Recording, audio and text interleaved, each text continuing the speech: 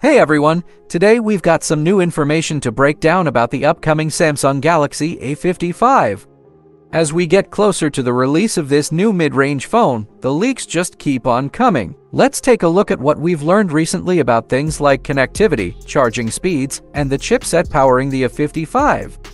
First up, the Galaxy A55 has been through the FCC certification process, which has revealed some key specs. It looks like Samsung is sticking with 25W fast charging on this phone, just like we've seen on previous A-series devices. No upgrades there, unfortunately.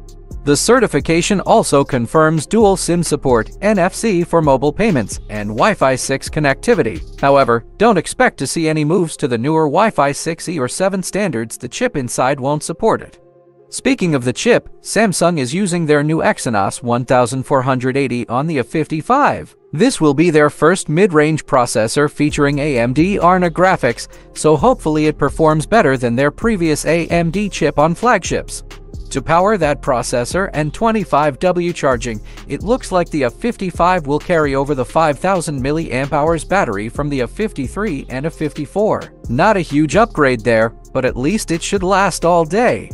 So in summary, 25W charging, mid-range specs, and hopefully improved performance thanks to that new Exynos chip. Let me know in the comments what you think of the Galaxy A55 based on these new leaks. Don't forget to subscribe for more Samsung news. Thanks for watching, and I'll see you in the next one.